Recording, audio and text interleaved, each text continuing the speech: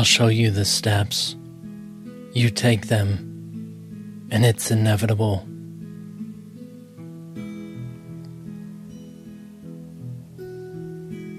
These are the readings of the lessons of A Course in Miracles.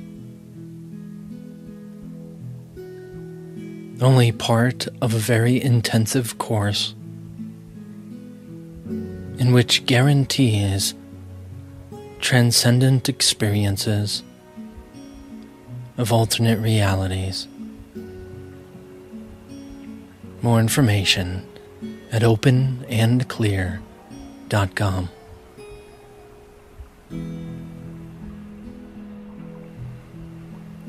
Lesson 170.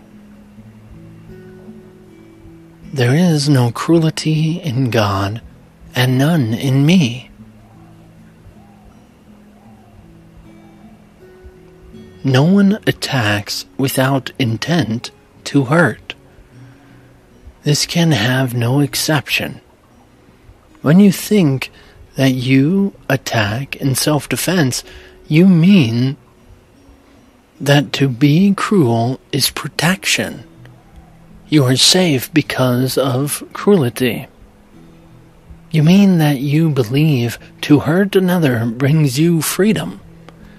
And you mean that to attack is to exchange the state in which you are for something better, safer, more secure from dangerous invasion and from fear.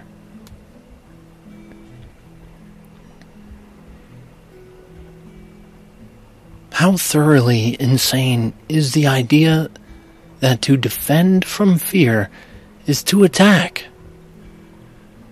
For here is fear begot and fed with blood, to make it grow and swell and rage.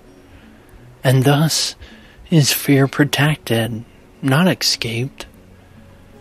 Today we learn a lesson which can save you more delay and needless misery than you can possibly imagine.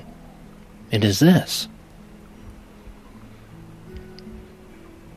You make what you defend against, and by your own defense against it, is it real and inescapable. Lay down your arms, and only then do you perceive it false.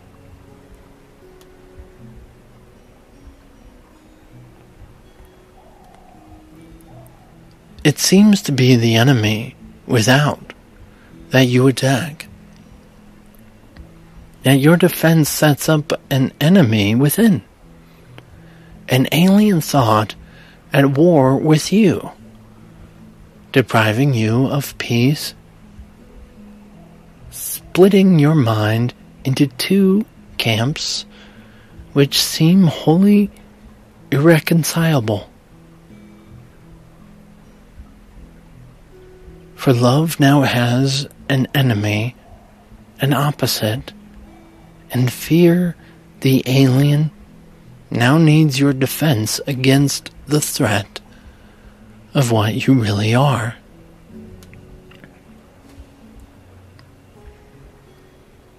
If you consider carefully the means by which your fancied self-defense proceeds on its imagined way, you will perceive the premise on which the idea stands. First, it is obvious ideas must leave their source. For it is you who make attack, and must have first conceived of it.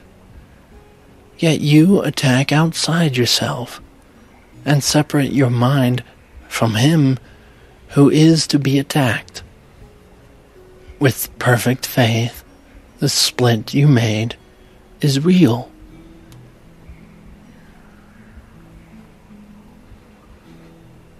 Next are the attributes of love bestowed upon its enemy, for fear becomes your safety and protector of your peace.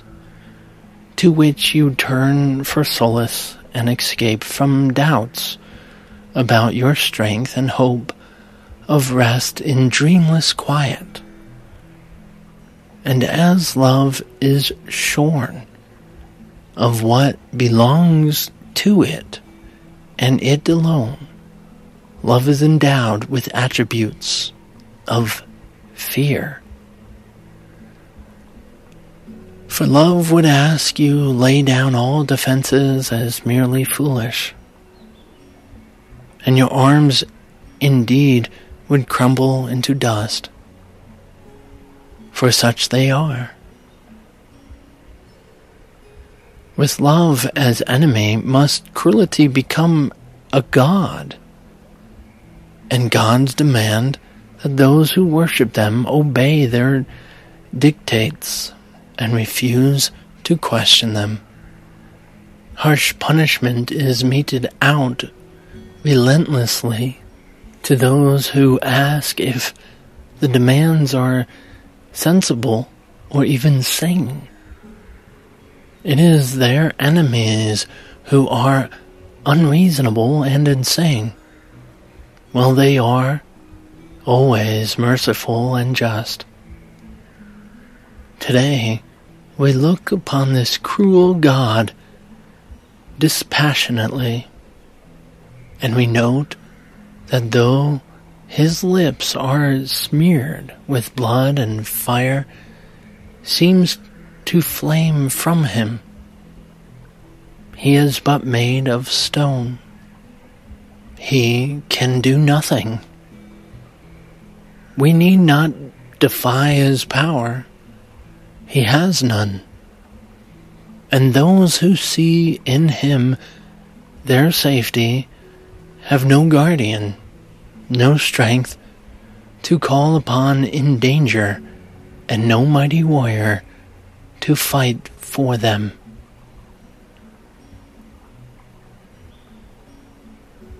This moment can be terrible,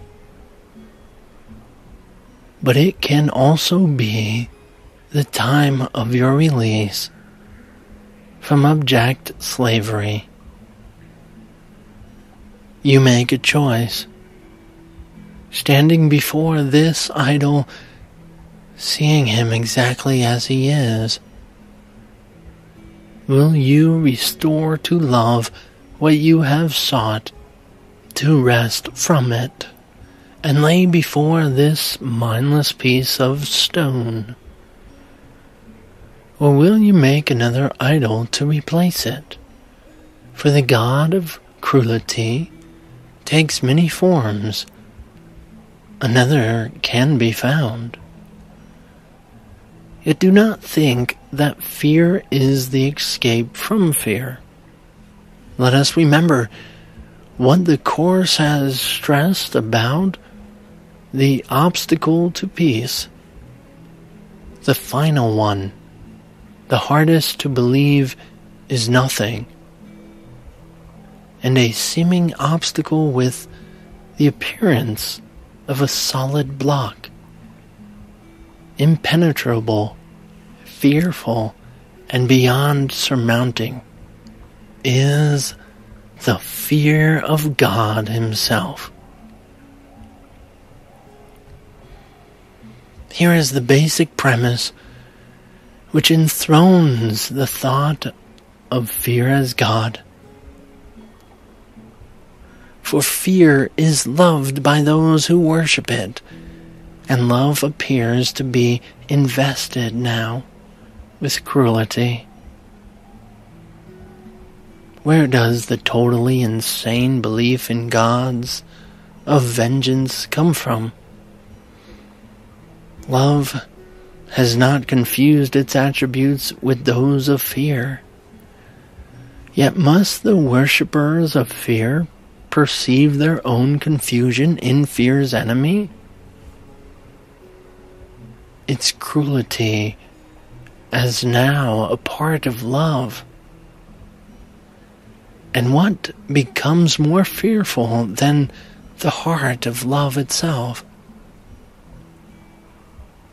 The blood appears to be upon his lips the fire comes from him, and he is terrible above all else, cruel beyond conception, striking down all who acknowledge him to be their God. The choice you make today is certain, for you look for the last time upon this bit of carven stone you made, and call it God no longer. You have reached this place before, but you have chosen that this cruel God remain with you in still another form. And so the fear of God returned with you. This time you leave it here, and you return to a new world unburdened by its weight, beheld not in its sightless eyes, but in the vision that your choice restored to it. Now do your eyes belong to Christ, and he looks through them. Now your voice belongs to God, and echoes his. And now your heart remains at peace forever. You have chosen him in place of idols, and your attributes given by your Creator are restored to you at last. The call of God is heard and answered. Now has fear made way for love, as God himself replaced cruelty. Father, we are like you. No cruelty abides in us, for there is none in you. Your peace is ours, and we bless the world with what we have received from you alone. We choose again and make our choice for all our brothers, knowing they are one with us. We bring them your salvation as we have received it now, and we give thanks for them who render us complete. In them we see your glory, and in them we find our peace. Holy are we, because your holiness has set us free, and we give thanks. Amen.